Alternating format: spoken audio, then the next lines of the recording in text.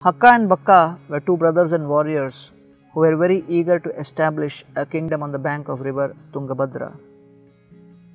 One day, as they were riding a horse, they found that a dog is chasing some rabbits. They started chasing the dog and the rabbits.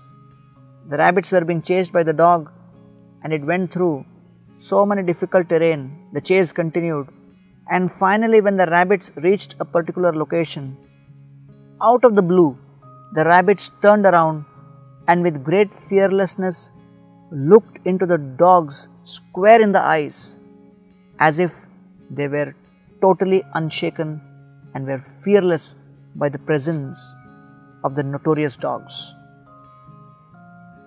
The swiftness with which the rabbits turned around and looked at the dogs got shaken, and they immediately ran from there. When Hakka and Bakka saw this scene, they were quite astonished, and they were wondering, what is this place, what is this land, and how could such a mystic event happen where the dogs were chased away by docile rabbits. At that point, a sage suddenly walked there. When Hakka and Bakka saw the sage, they offered their respects to the sage. They looked at the sage and said, "You must be the great sage Vidyaranya who has come from Sringeri." He looked at them and said, "Yes, I am Vidyaranya.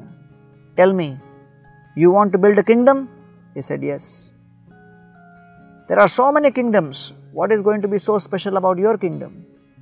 Hakka and Bakka replied that our kingdom is going to be based on truth and justice. If on the foundation of truth and justice we establish prosperity, that would be the success of our kingdom. Vidyaranya was very pleased, and he said, "I bless you that you have a flourishing kingdom on the foundation of truth and justice."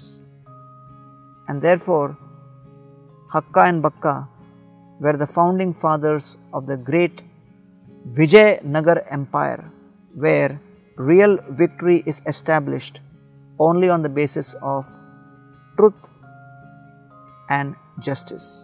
At the end of the Bhagavad Gita, this beautiful verse comes, "Yatra Yogeshwara Krishna, Yatra Partha Dhanurdhara, Tatra Shri Vijayo Bhutir, Dhruva Anitir Matir Mama." Wherever there is Krishna, the Supreme Personality of Godhead, and wherever there is Arjuna, his loyal devotee, victory, prosperity, and flourishing enterprise is guaranteed, and there is no doubt about it.